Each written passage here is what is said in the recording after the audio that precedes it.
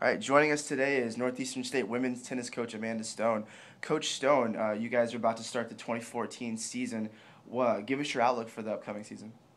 I think the outlook is really good. I think coming off a good initial season in MIAA last year, 23-4, we returned most of our team.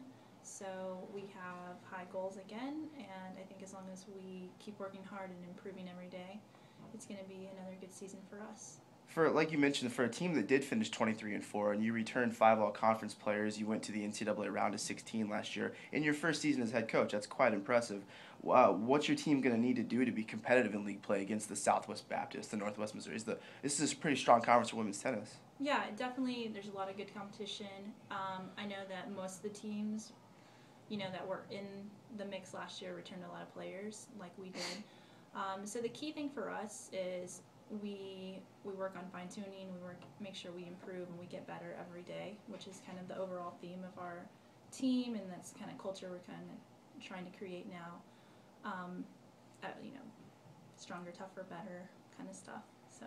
You were hired in late December. You started in January of last year. What are some of the differences between just jumping into a team and trying to coach them as opposed to having an off season, being able to actually go out and recruit a little bit, and starting your second season with the program? It's a huge difference. The fall season makes, there's so much more time.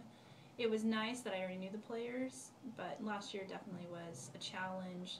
Getting to know the girls, everyone adjusting in a 3-week time span and getting on board. Having the fall season, we were able to break things down, get more individualized, pick out things where we can improve individual player development for the betterment of the whole team.